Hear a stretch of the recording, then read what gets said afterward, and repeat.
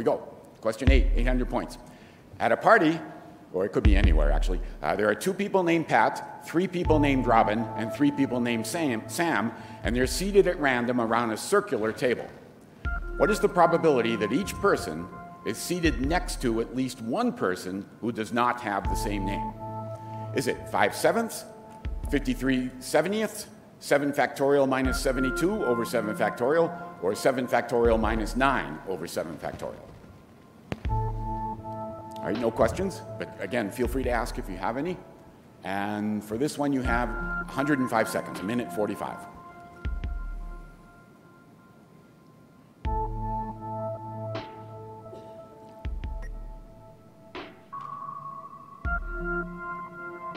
It's about 45 seconds, still a lot of time. All right.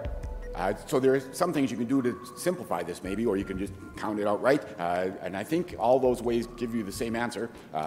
One way, just eliminating 3 people, that doesn't work. But other simplifying methods do work.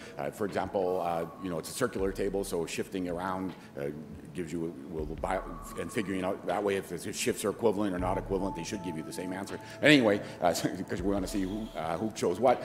Here we go. So 2 people chose A, 2 B, 1 C, and 2 chose D. Yeah, wow is right. And we'll see what the correct answer is. It was B, 53 over 70. And so Luke looked happy about that. Timothy, was that happy or not happy?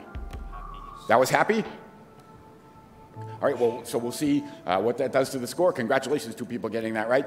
So Luke got it right, as you can see, with 3,600. And then I guess Andrew didn't. Sorry, Andrew. And then Timothy, remember, he was happy, so he did get it right. He has 3,000. Andrew's 2,800. Alex, 2,500. Eric, 2,000. And Jay and Ben with 1,500. So how about a hand for all the contestants? I'll come congratulate them. Luke will be here for the finals.